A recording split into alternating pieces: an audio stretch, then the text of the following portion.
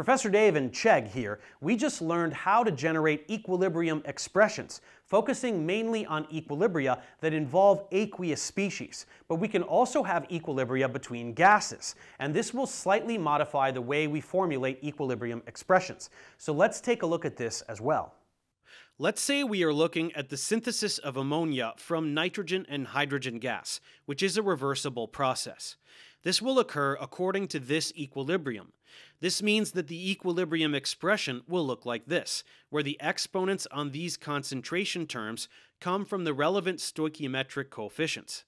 But remember that when we are looking at ideal gases, Avogadro's law tells us that 1 mole of any ideal gas will occupy the same volume, and thus in a rigid vessel exert the same pressure.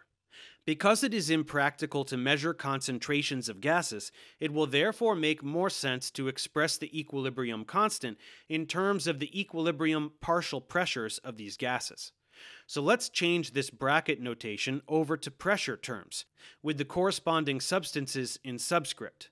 In doing this, the equilibrium constant K will become not Kc, where the C stands for concentration, but Kp, where the P stands for pressure, since we are now dealing with partial pressures.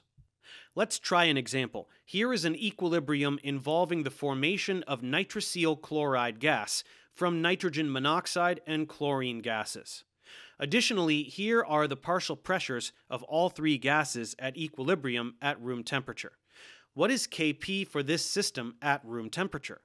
Well, first we need the expression for Kp, which will be found the same way we arrive at Kc. Products go on top, so here that's the partial pressure of NaCl, and that will be squared because of this stoichiometric coefficient. Then on the bottom we find the reactants, so that's the partial pressure of NO, which will be squared, times the partial pressure of Cl2. This is our expression. Now all we have to do is plug in the values we were given for the partial pressures at equilibrium and do the arithmetic. 1.9 times 10 to the third is what we should get. We should note that K and Kp are not identical. They are actually related by this equation, where Kp equals K times the quantity RT raised to the power of delta N, where delta N is the change in the number of moles of gaseous particles from reactants to products. So for the ammonia synthesis, we start with 4 moles and end up with 2 moles, which means that delta N is 2. So for this one, Kp equals K times RT squared.